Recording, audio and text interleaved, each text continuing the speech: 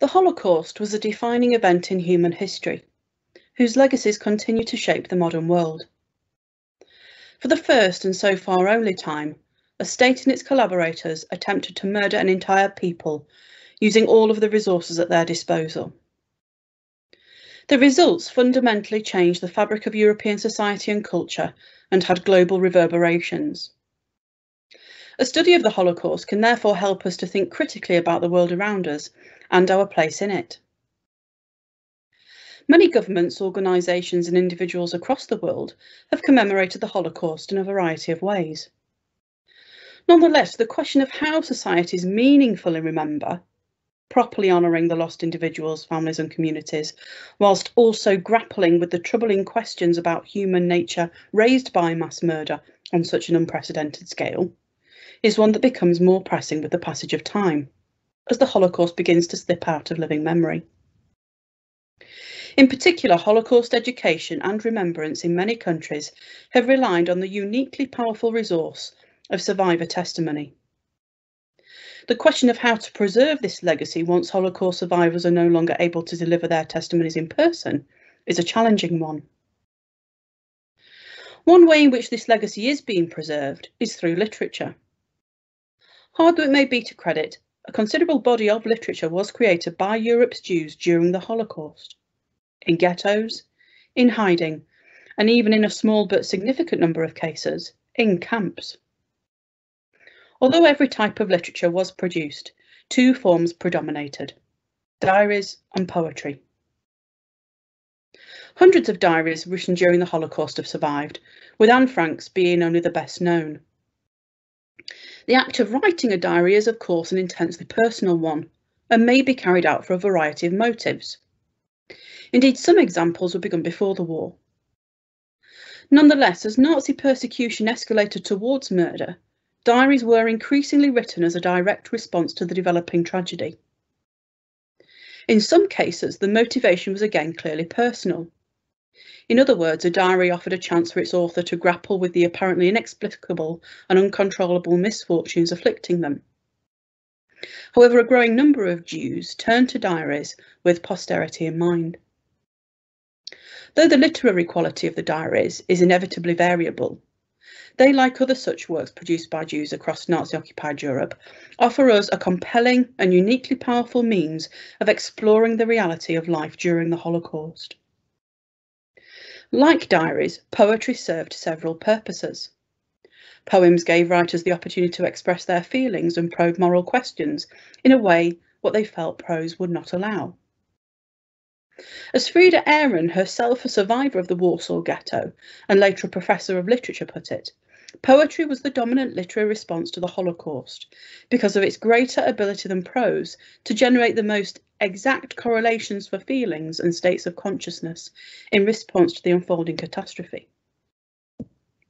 Like diaries, poems could act as a form of testimony, recording the reality of life and death in the ghettos and elsewhere. However, much of the poetry written during the Holocaust had a more immediate purpose.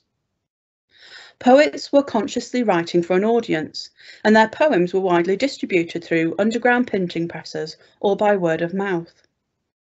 Thus, they offered ghetto residents a form of moral sustenance and can also be seen as examples of what has been termed spiritual resistance. The creation of something as beautiful as a poem was an assertion of the human spirit, which some have seen as a form of resistance in itself. More broadly, poems often served as direct incitements to physical resistance. Some were set to music and adopted as anthems by the growing number of Jewish resistance groups in the larger ghettos and in the forests of Eastern Europe. Yet it was not only Jewish poets who reacted to the Holocaust. Even before the war, W.H. Auden had commented on the indifference of the democracies to the fate of German Jews in his widely anthologised 1939 poem Refugee Blues, whose rhythms, like several works written by Auden in the late 1930s, were inspired by blues music and include vivid comparisons with the natural world. In any event, the decades since the Second World War have produced many works of literature which have attempted to represent the Holocaust and to force their readers to confront the uncomfortable questions raised by it.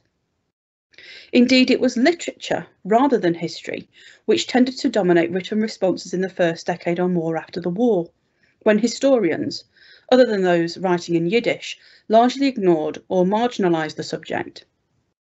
Several survivors wrote memoirs of immense power very soon after the war, notably Primo Levi's If This Is a Man, originally published in Italian in 1947. Others mourned the victims and their destroyed communities through poetry or prose fiction. Some writers sought to destroy or disfigure literary conventions and to refashion language in an attempt to convey the Holocaust senselessness and incomprehensibility. However, the greatest impact on the reading public came, of course, through the Diary of Anne Frank. First published in Dutch in 1947 and in English in 1952, the book became a global phenomenon in the 1950s. As the Holocaust began to enter wider public consciousness from the 1960s onwards, it attracted even greater numbers of authors, including those writing in English, a language which had hitherto generated very little Holocaust literature. By the 1980s and early 1990s, prominent literary figures such as D.M. Thomas were tackling the Holocaust in novels which garnered press attention and literary prizes in equal measure. Indeed, novels have rather superseded poetry as the dominant creative literary response to the Holocaust in most languages in recent decades, a development which shows no sign of abating, as evidenced by the awards bestowed in the 21st century. This trend has been even more pronounced in the realm of children's fiction. Although some novels for younger readers were written at a relatively early date, such as Judith Kerr's When Hitler Stole Pink Rabbit, an extraordinary number have been produced from the 1990s onwards. The quality and historical veracity of such works has been rather variable, but in the hands of gifted children's storytellers, such as Michael Morpurgo, the Holocaust has often been handled honestly, yet sensitively. The broader impact of the Holocaust on post-war literature should also be noted. Though seldom in the foreground, it is a near constant subtext in the words of some of the era's greatest writers. And then there are those works which do not openly address the Holocaust at all, but which some critics have seen as written under its shadow. Lord of the Flies, for example, or Beckett's plays.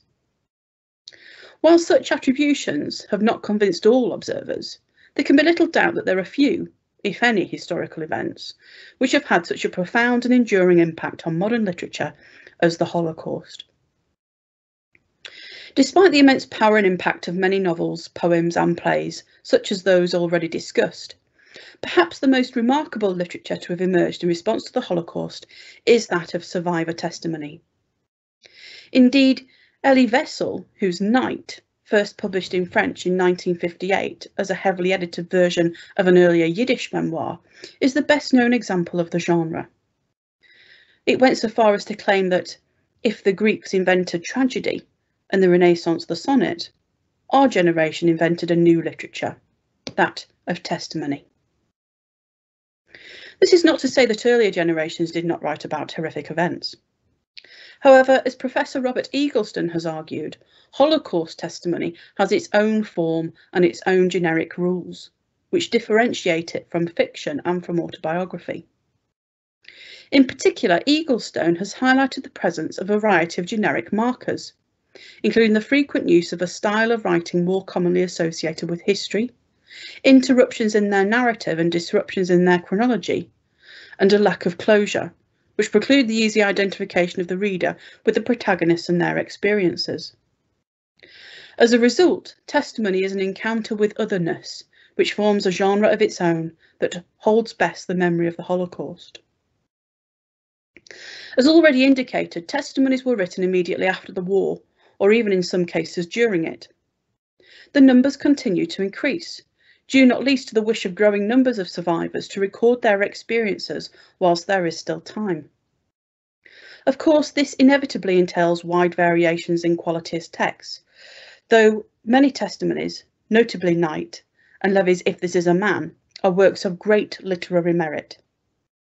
As Elie Wiesel indicated, and indeed demonstrated through his own works, testimony, by offering the reader an unsettling encounter with events and experiences that appear to defy normal human comprehension, encourages us to reflect on both the Holocaust itself and the nature and limitations of literary representation.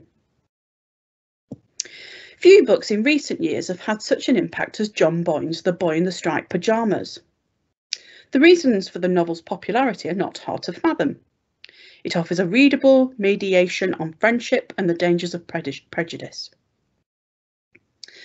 However, reception of the book has been rather different in the world of Holocaust education, where it has been widely criticised for what historians and survivors consider its distorted representation of the Holocaust. It would, of course, be unreasonable to expect any work of fiction to remain absolutely faithful to historical reality. Indeed, it has often been suggested that it is impossible to accurately render the full horror and complexity of the Holocaust in the written word. Nonetheless, the problems with The Boy in the Striped Pyjamas go beyond those inherent in the genre. After all, many other writers have allied their literary imagination to diligent research to create texts, including many for children, which both grip the reader and take them closer to the essence of the Holocaust. By contrast, The Boy in the Striped Pyjamas betrays such a lack of knowledge of the Holocaust, and of Auschwitz-Birkenau in particular, that it is a fable in more than one sense intended by Boyne. The many criticisms made of the book can essentially be distilled into three main charges. Charge number 1, historical inaccuracy. John Boyne has given contradictory public statements as to the extent to which he researched the novel. Whatever the truth, the text is riddled with historical errors. Some of these might generously be seen as devices necessary to advance the narrative, such as the curiously unelectrified and unguarded fences at the largest death camp in Europe, or indeed the rather radical recasting of the geography of Auschwitz-Birkenau camp system. Of greater concern is the fact that the entire novel is based on a fallacy. 9-year-old Jewish children were not allowed to spend months in the camp gradually starving to death. They were murdered as soon as they arrived. The only known exception to this rule was the curious case of the family camp, established deep within Birkenau and thus completely inaccessible to the outside world in late 1943. Where Czech Jews were held for 6 months before being sent to the gas chambers. This unique phenomenon, which was probably related to SS attempts to mislead the International Red Cross in the event of an inspection, is in any case irrelevant to the child in Boyne's book, who readers can infer was deported from Krakow to Auschwitz in 1942 or 1943. Charge 2, characterisation.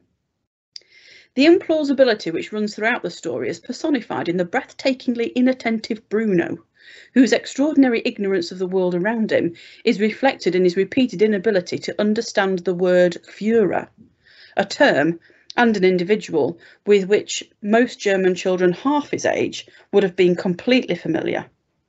Imagine a British boy or girl not knowing the word leader, its exact English equivalent. Indeed, the suggestion that any German 9-year-old, still less the son of a senior SS officer, would have been unaware of Hitler, Jews, or even, as it seems to be the case with Bruno, the existence of the Second World War, utterly ignores the lengths to which the Nazis went to win the hearts and minds of children. That they taught 9-year-olds to hate Jews might be considered important to an understanding of what made an event such as the Holocaust possible. Charge number 3, messages. It may be argued that a story which presents itself as a fable can be excused in its implausibility, since it is a vehicle to convey a more elemental truth. But what truths does The Boy in the Striped Pyjamas offer?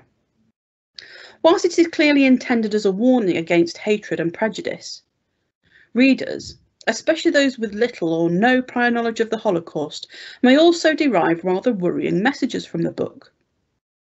The characterisation of Bruno is symptomatic with a wider trend in the narrative, which implies that most ordinary people were either ignorant of Nazi crimes, or, as in the case of Bruno's grandmother, hostile to them. This risks reinforcing a comforting but wholly discredited myth, widely articulated in post-war Germany, the responsibility of the Holocaust lay with a small criminal minority. Were this true, then the Holocaust would prompt rather less troubling reflections on human nature. Where then does this leave us? Perhaps the most important consideration is to ensure that the novel is only ever studied as a work of fiction and is never presented as a means of learning about the Holocaust, an injunction which need not be applied to almost any other comparable text, even those which are targeted at children of a similar age.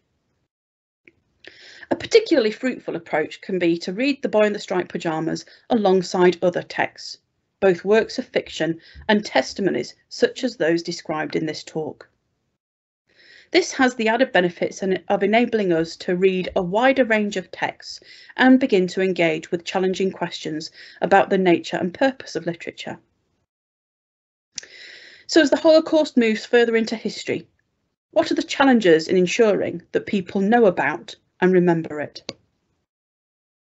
Key issues might include how to preserve testimony once survivors are no longer able to deliver it, how to remember individuals and communities which were destroyed, including those whose names and identities are not known, which aspects of the history of the Holocaust to focus on, how to represent the complexity of the Holocaust in a way that avoids simplistic cliches, how to relate it to Europe's history in a meaningful and honest way.